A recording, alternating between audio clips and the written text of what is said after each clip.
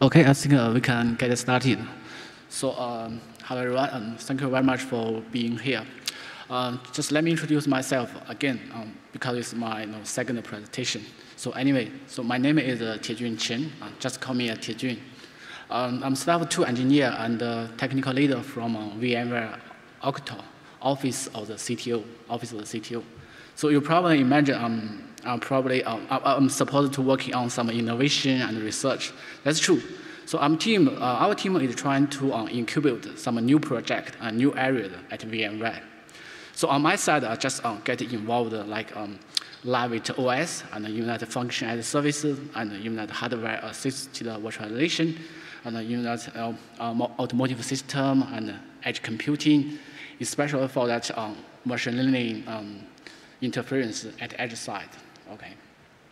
So before I joined VMware, I worked at some company like Wind River System for Wind River Linux kernel and BSP and even Wind River virtualization development. And also joined the Intel OSTC, Open Source Technology Center. So trying to enable some hardware feature to the open source project. So that's it.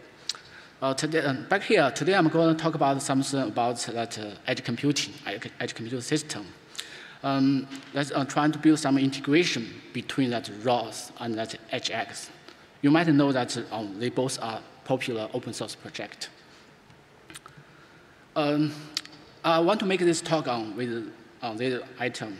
First is some background of what's ROS EdgeX, and then introduce our approach, our solution, and also show our simple machine learning inference framework, and then to share how to fit them into that real-time requirement, and even based on my some experiments to talk about intelligent edge computing.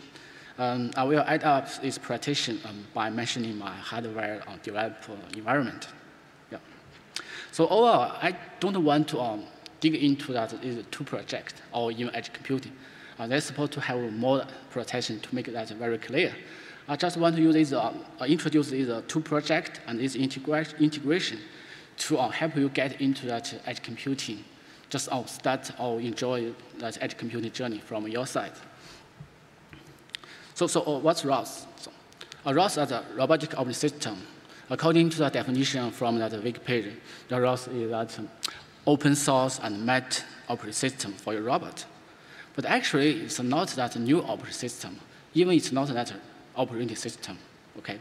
It just can provide some service you would expect from the operating system, like low-level device control and even some hardware abstraction, or even some communication across their processes and that packaging management.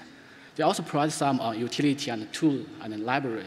You can use them to set up your environment and develop ROS and write code and run the ROS, just like this. So it's like a ROS framework. Okay. So ROS are currently just run on top of that Unix-based system. It's tested, validated by like Ubuntu and that Mac OS system. So at this point, we can see that ROS is just the middleware, Okay, this is ROS. ROS has three levels that concept. The first is that file system level. It's specific to that ROS resources, like that package. Package is a basic unit of organized software in that ROS. It may contain some runtime node and even that dependent library and even some configuration file. Okay. Meta package is specialized that software package for which that's just provide that only sold to that provide that other related that package information. Manifest is that XML file. It provides metadata information about that package, like that name and description and the version and the license and some dependency, just like that. A service message I'd like to talk about with next slide. So next concept is a computation graph level. Graph is that peer-to-peer network at the ROS process that looks coupled with that ROS communication infrastructure. So there's several concepts. One is that like node. Node that's the process that performs that computation. It's just like a fine-grained task in the ROS. The master. Now, master provides some service like name registration, and even can look up those registered other computation graph. Without master, nodes cannot find with each other and exchange message and invoke some service.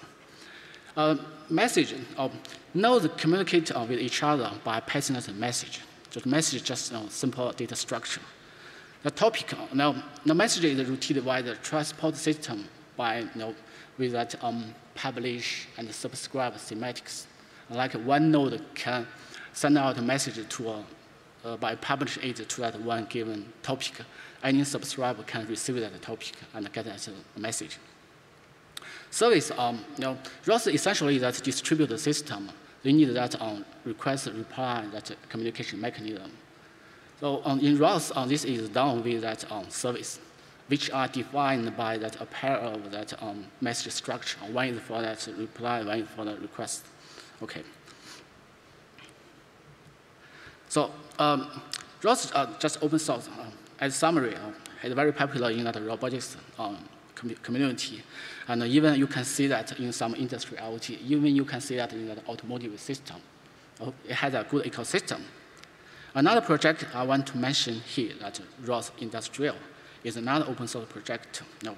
It's targeted to that enable that extend that capability of the ROS to that some manufacturer. You can see there's some top manufacturer leader right here. Okay, that's a ROS. The next is EdgeX. I'm not sure if you have heard EdgeX. EdgeX is targeted to that IoT edge computing. So because when we talk about IoT edge computing, we face some challenges. Like we have the different software, like operating system, besides of that traditional Linux and Windows 10, that particular IoT OS or specific to those IoT endpoint device. Okay, and even there are various types of that hardware platform, based on x86 or based on that ARM, even that RISC-V. And another challenge is there are various layers of IoT architecture. So we talk about IoT, Internet of Things. We need to connect the things to the cloud. So some things, they are AP capable. They can be connected to the cloud directly. So the two-tier structure. But most devices cannot be connected to the outside directly. For some reason, they are not AP capable. Or even they are not AP capable, I don't want to connect that to the cloud directly. For some reason, security, and even some cost. So I want to encrypt the data. Even I want to filter data and aggregate data, something like that. So besides this SYN and the cloud platform, there's an edge system on the edge layer, three-tier architecture. Even we all have that edge server because we have realized at edge side we need some power computing and storage right there. So four-tier architecture, SYN and edge gateway and edge server and cloud. Okay. Some other problem like that protocol. These devices are connected with a variety of industry connectivity or network or protocol, like Modbus and maybe some Bluetooth and even some Zigbee, something like that. And even if you want to connect to the cloud, use some protocol specific to IoT, like MQTT and that CORP, something like that. And even when we go to the cloud platform, those are top public cloud provider. They have their own that cloud platform specific to the IoT. And IoT is a big scope of application and even a security management. So you have to make your decision on which one is best, which is good for your in your case. So it's very hard for that production environment. So we have the EdgeX Foundry. So basically, EdgeX Foundry is a common open edge computing framework. Essentially, that containerized open source loose coupled that microservice architecture and build that communication over the REST API. This picture is a big picture to that EdgeX architecture. You can see there are 4 service layers from bottom to top: device service layer, and the cloud service layer, and the supporting service layer, and exporting and application service layer, and plus 2 that system level of service layer, security and management. I think that architecture is straightforward. So the purple part, that core layer of the EdgeX Foundry. Why? Talk about IoT, I think just two things: connect the data and dispatch that command. You can see that data and command. But we need that layer, device services, to build that communication between the physical device and the service, so device service layer. On top of the core service layer, now we have the data. So you can define some service like that alert, notification, and rule. And even you can build your user-defined additional service right here. Besides of this, sometimes you want to export your data to the cloud, or you want to share the data with other Edge instance. So with the Edge, we have that export service layer can help you export the data outside. So again, just remember that Edge Foundry has a microservice architecture. So if that network is accessible, that means you can deploy this service, distribute this service anywhere. So there's some flexible deployment. Like you can deploy the device service layer, just device service layer on that endpoint device. Other service can be placed to the cloud. Think about the two-tier architecture. For three-tier, you still can deploy that device service layer to the endpoint device, other service layer to the edge gateway, or you may deploy all service layers to edge gateway. For four-tier, there are similar situation. Just according to your use case, your requirement to deploy that EdgeX Foundry. So you can see there are also some good partner ecosystem. There's an overlap between that ROS and that EdgeX. Okay, so now back to my side. In our team, part of my regular work is about something with EdgeX Foundry, and some efforts about ROS. So I was thought, what if we build them together? We really need that, because those systems featured with ROS, you still need to consider that edge computing. You still need to consider how to connect this system to the cloud. Back to EdgeX Foundry, they are challenge to the EdgeX Foundry. Remember that device service layer. That means you have to write the new device service if you want to support that some device. That would be a big challenge to the EdgeX Foundry. And even Edge Foundry essentially is in its infancy. So you need to figure out how to think some new vertical use case to build a good ecosystem. So I built some experiments in my spare time. So what do we do? This approach and solution is not difficult. Sometimes we can do that in environmental environment, just like ROS can play as that device service layer to EdgeX Foundry. Or in contrast, Edge Foundry can play as that ROS node, just like that. And even I try and put that in the context of the virtualization environment. It's like I mentioned in my first presentation in terms of that AGL virtualization solution, automotive grade Linux virtualization solution. So what we can do? The first way is that ROS as a device service layer for the EdgeX Foundry. That background is that EdgeX architecture, right? So in terms of device service layer, I deploy the ROS. Think about in some system, there's some device Edge Foundry does not have such that device service can support them.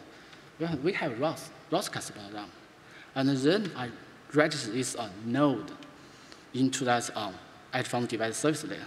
Here, I'm trying to leverage one existing that Edge Foundry device service, MQTT, device MQTT. And then also create some mirrored device on top of that, MQTT device A, B, C, D. The core of this device go that is the EdgeX ROS adapt driver. I will register that callback function to this that ROS node.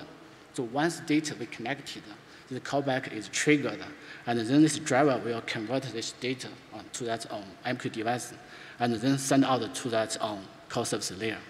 Just like it. I'll give one example.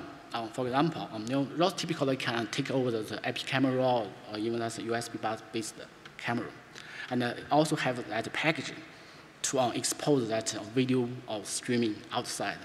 Like that, you have that topic on image raw.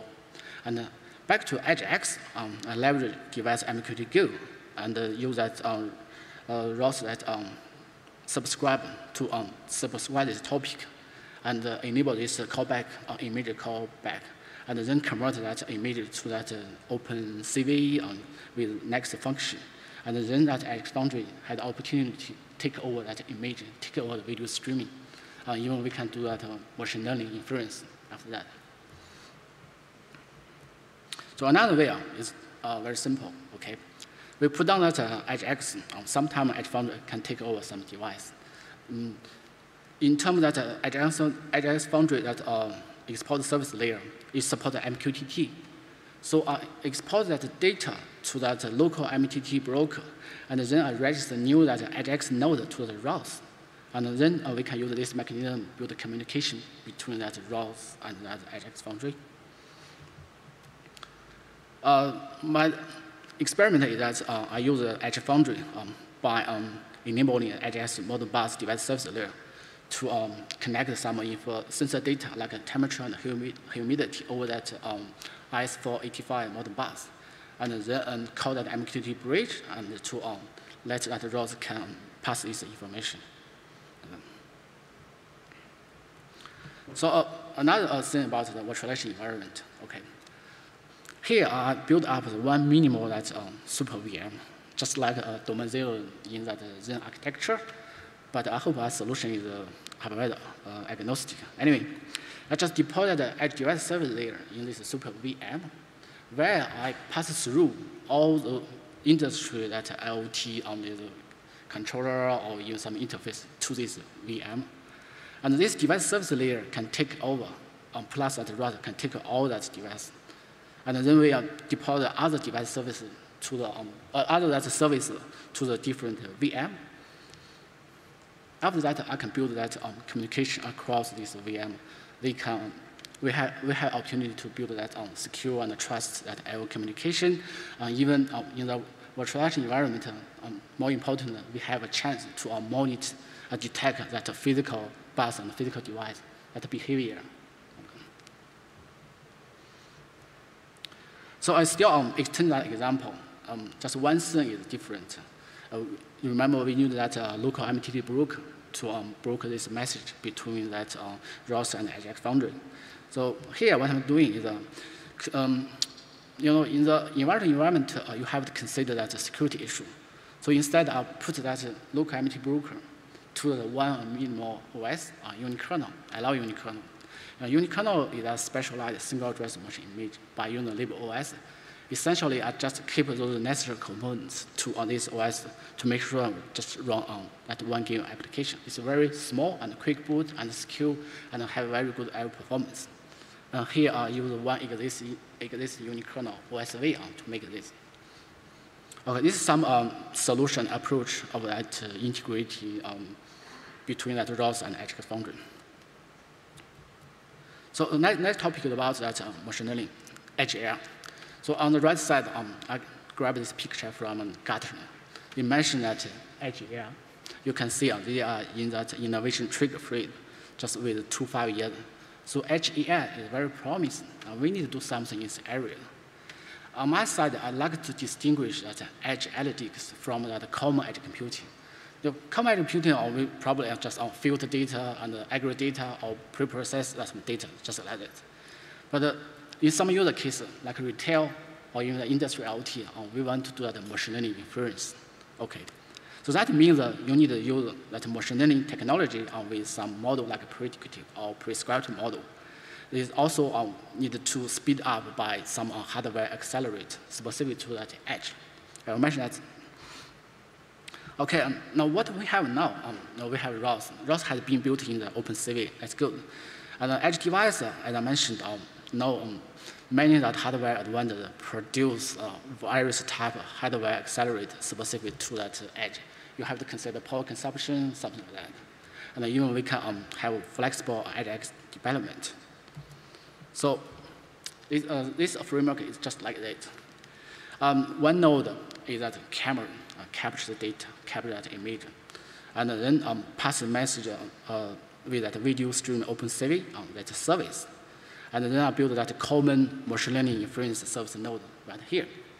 It's composed by several components, like a pre-processing. Sometimes you need to resize that image to make sure that image can be can work very well with that machine learning model, right? And even that model, another component is the model adaptation. Just like I show here, there are various types of edge AI accelerator. It's different from cloud that hardware accelerator like GPU or FPGA.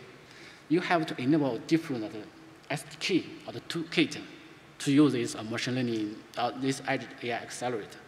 Like that, this one, that Intel VPU, you know that. You have to convert that common that machine learning model to another format, XML or binary file. And even back to that Google GPU, we can support that TensorFlow Lite, but you still need to use that tool to convert that TensorFlow Lite format to another format, and even that Google GPU can work with that. Even sometimes maybe we can figure out some way to optimize that model. We put this task into that model adaptation, this component. Then we can do that machine learning inference. After that, we use that export service to export that interference result. Another node, EdgeX node, they can, they just subscribe this topic and then can get that result, interference result data, and then according to our predefined policy to take some action.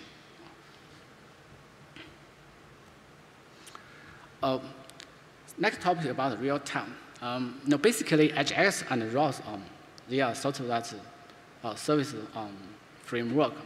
So it's very hard to meet that hard real-time requirement. Just meet the soft real-time. But we can do something, make this better. So one way is, they are based on running on that links distribution. So the first thing we can do is just integrate the preempt-rt patch to this links distribution, right? It's easy to make that. And even furthermore, we can tune that this system. Like we can use that CPU and IRQ affinity to get some performance better. So another way is from that links kit. So links kit from that Docker company. Because Docker everyone want to enable Docker to the different platform, right? But they find not all platforms can support the Docker. So instead, they release this links kit. That's a minimal kit. The core of this toolkit is that links. It has that very minimal links kernel and has a very minimal that system in it. Just make sure this kernel can support that container, just like that. And after that, everything, you can sandbox everything into that container. Everything is a container. Everything is a container. I want to use the links kit, but it does not support the preempt-rt patch. So I just enable the preempt-rt patch to that links kit officially. So that means now you can build that preempt-rt links kit officially from this branch. How to define your that links kit image? You need this YAML file with some description, like kernel information. What kind of type kernel, RT or even that kernel version, and even the command line, and even init, and even the onboot. Other user service still is a container. You can see everything is a container. Everything. So when it's boot, just like this, init and run C and onboot and container D invoke that every user service, or maybe ROS, EdgeX, and other EdgeX device service.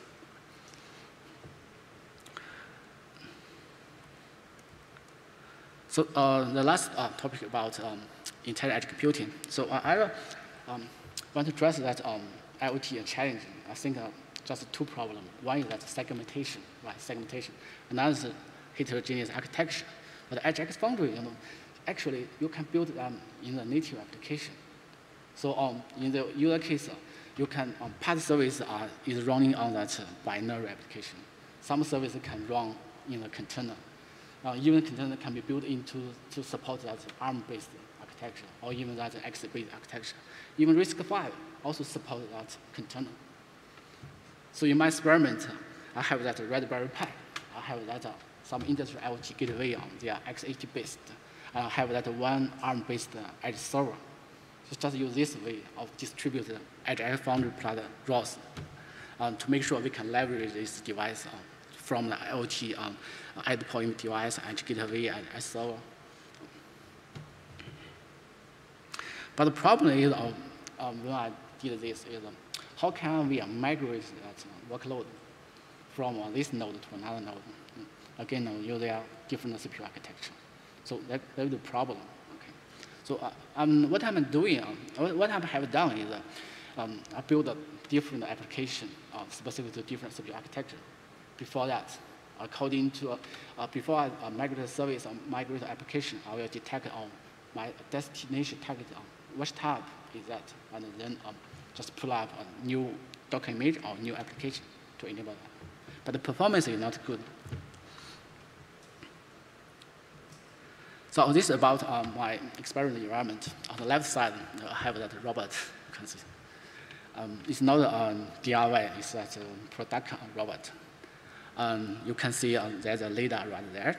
On the right side is that industrial IoT gateway from Dell, that 5000 gateway. I connect that one camera and even that Google GPU. And even one external that IS485 controller. And do some more experiment like I shared today in that presentation. Maybe I can give you another.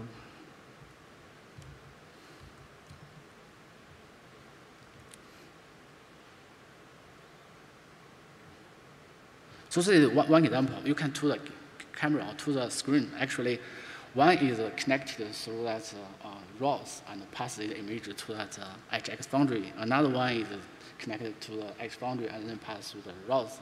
And then I load that YOLO3, an object detection model, to make this machine inference framework in my experiment. I use that Google Edge TPU. Okay. One is Google Edge TPU, another one is Intel VPU. Just like that.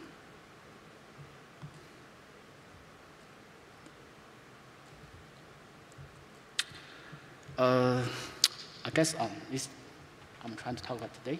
So, any question?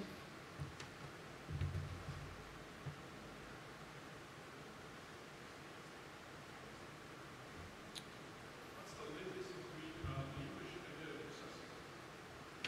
So it's not very clear. The latest between the equation and the Latency. Yes. As I mentioned, the performance is not good. One reason is the service architecture. Right, service, microservice framework. So I have that data to show that show that latency, but in my feeling, just like 1 or 2 seconds. Okay. It depends on your that network environment.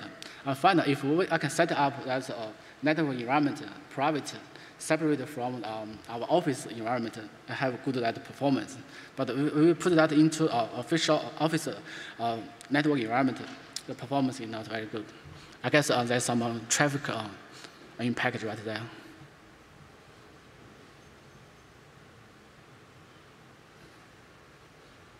Okay, we have no question. Thank you, everyone. We'll see.